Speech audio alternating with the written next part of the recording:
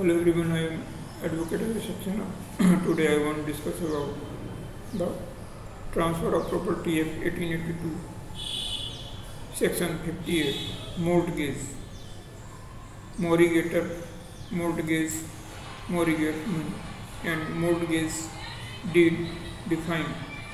Number one, a mortgage is the transfer of an interest in a specific immovable property for the purpose of securing the payment of money advanced or to be advanced by way of loan, an existing or future debt, or the performance of an engagement which may give rise to a pecuniary liability.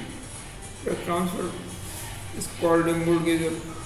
The transferee a mortgage, the principal money and interest of which payment is secured for the time being are called the mortgage money, and the instrument, if any, by which the transfer is effected is called a mortgage deed. Simple mortgage deed.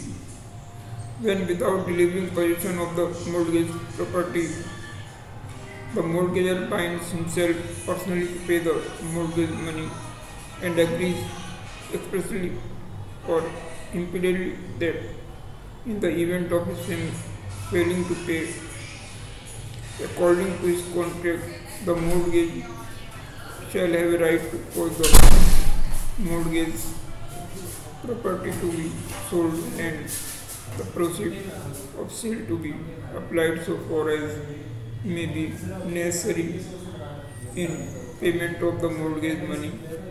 The transaction is called a simple mortgage and mortgage in simple mortgage by conditional sale, where the mortgage ostensibly sells the mortgage property on condition that on the default of payment of the mortgage money on a certain date, the sale shall become absolute, or on condition that on such payment being made, the sale shall become void, or on condition that on such payment being made, the buyer shall transfer the property to the seller. The transaction is called mortgage by conditional sale and the mortgage by conditional sale, provided that no such transaction shall be deemed to a mortgage unless the condition is embodied in the document with effect or purpose or to effect the sale. Thank you. That's all.